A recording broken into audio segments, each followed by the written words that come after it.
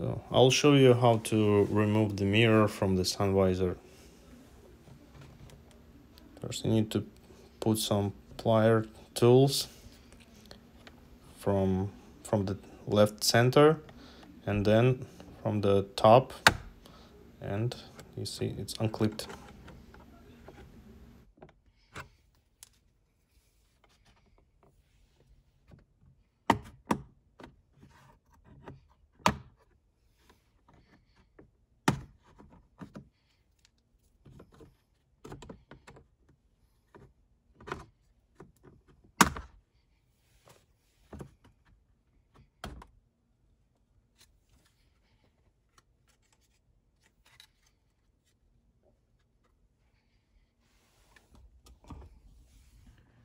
And right here we have the switch, the micro switch, which controls the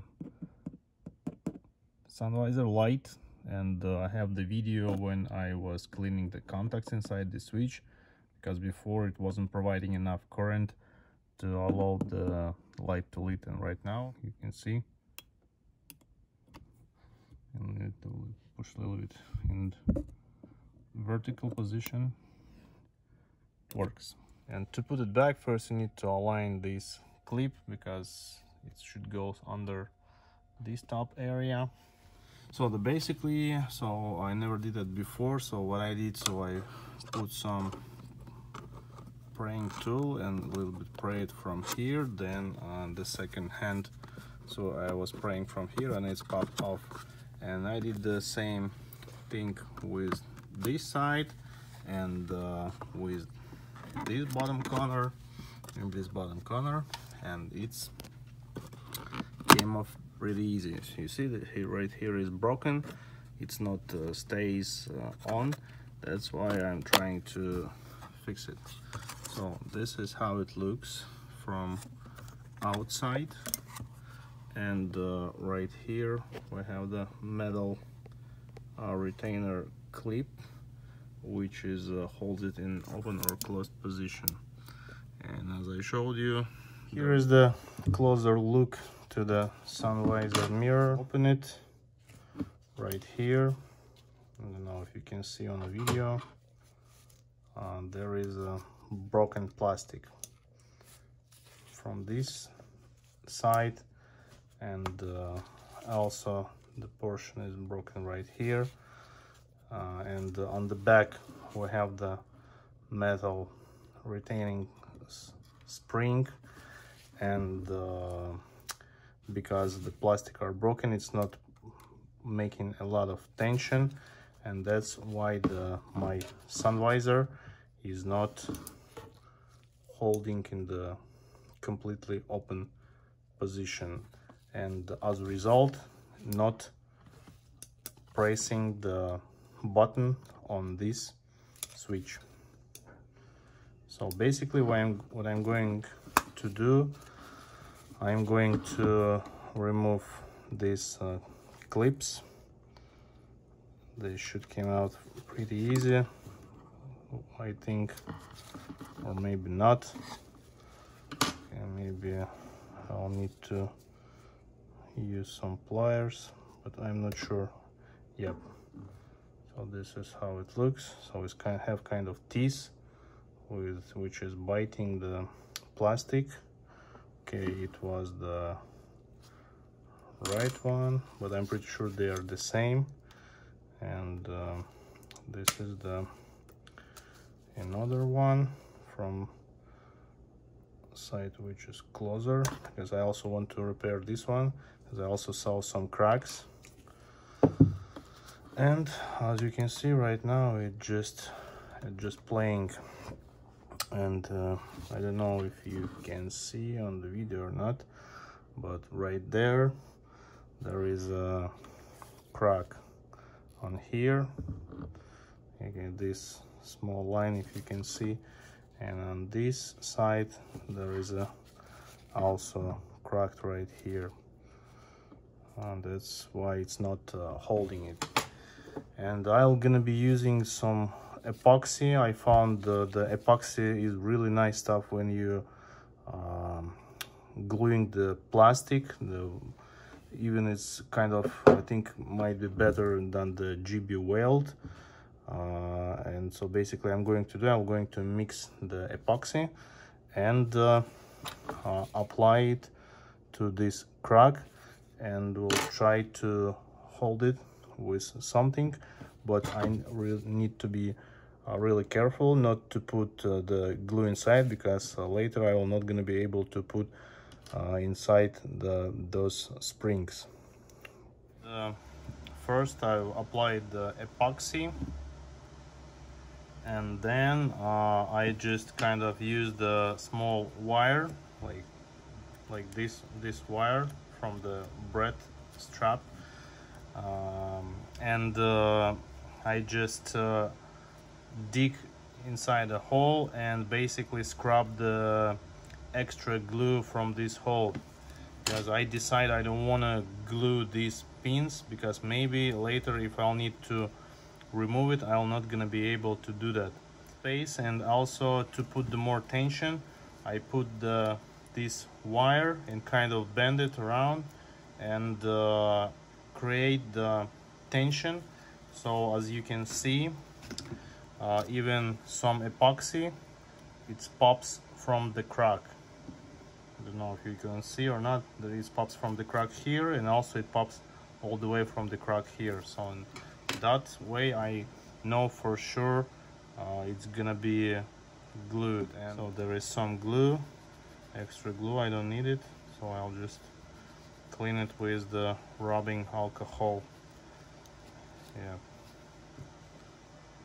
Okay, and after about 2 days I let the epoxy resin gets completely dry. Right now it's really hard to bend it, so I would recommend to get it more time, because even after 24 hours it's still kind of soft, and after about 2 days it becomes completely hard. Yeah, and basically I'll explain again what I did. So I just mixed the epoxy, and I put the epoxy inside the hole. Then I took something to apply the pressure inside the hole to allow the liquid epoxy go inside the crack. And then after that I've put some epoxy just around here to get it more thickness of the plastic. And later, because we have these pins, the pins should go inside the hole, and for that I've removed the extra amount of the epoxy resin and basically make some room for this clip to fit.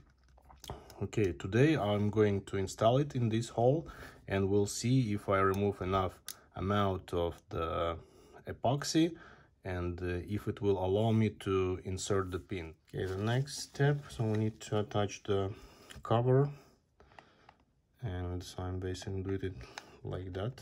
So I'm put this pin right here. So here we have about 90 degrees.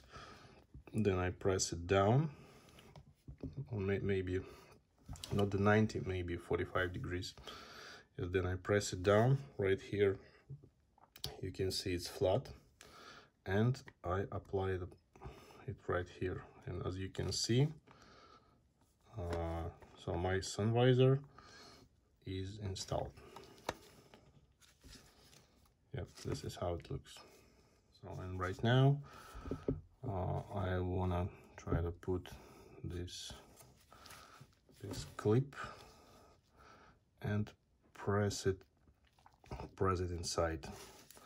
Remember, it has its teeth on it, and I'm pushing really hard, and we'll see if I'm gonna be able to insert it. Okay, maybe I'll need some pliers. Okay, but I don't really want to put the extra force from the pliers. Okay.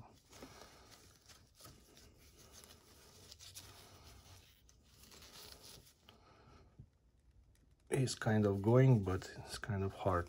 Maybe I'll put it on the kind of piece of wood and try to insert it.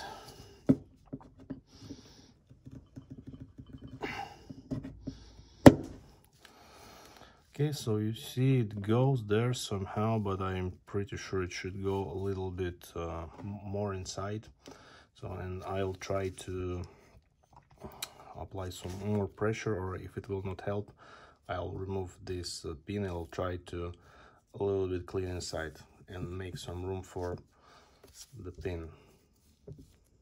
So I put this one somehow. This is the maximum how close I could get it. You just kind of align it with the edge of some table and try to apply pressure in this area and kind of try to wiggle it inside, applying the pressure. Okay, so this is the maximum how far I was able to insert it, and because to be honest with you, I don't remember how deep it was inside, but even with this result, I can tell you I have a really nice tension here. I think this tension should be enough for the switch to be in open position, and right now you can see how this retainer clip works. So when you open it, it's kind of bending a little bit. So see, right, it's bending, then it's going back. So it's bending and it's going back. So I'll probably, there is nothing I can do. I don't want to pull it back again, because you see at some point my epoxy resin is get out the plastic inside. But anyway, it's good I put some extra amount of the resin around. Right now this square is holds by bigger area, and all force is going not only for this plastic, it's also spreading around this area, the tension. So I don't know why the engineers always do it the way it will break in the future. So why they cannot make these pieces thicker? And the answer is probably because if you can sell it, if you can buy it on internet, that tells us some probably someone engineered it the way it will break at some point. Okay, that's it. So this is the finished product, and I'm going to install it on the car. Yeah, so really high tension. And to put this mirror back, and first you need to align this pin. It goes under this area, upper area. You just align the top, and then you press down the bottom. So it's kind of installed, but you need to press it harder until you'll hear the click. That's it. So right now it's installed. As you can see, it works. And if you like this video, please hit the heart button.